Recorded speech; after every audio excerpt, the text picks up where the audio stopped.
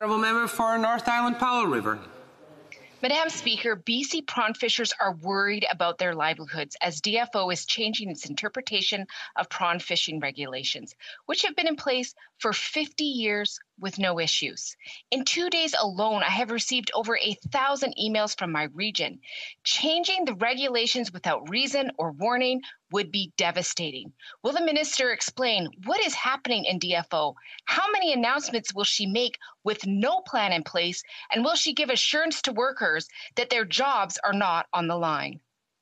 The Honourable Minister. Merci, Madame la Présidente. Thank you, Madam Speaker. Our government supports a careful approach to fisheries management that would focus on health and sustainability. Monitoring in the shrimp harvest is a cautious approach here because it allows us to ensure that shrimp are harvested sustainably.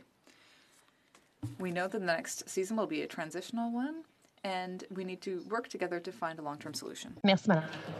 The Honourable Member for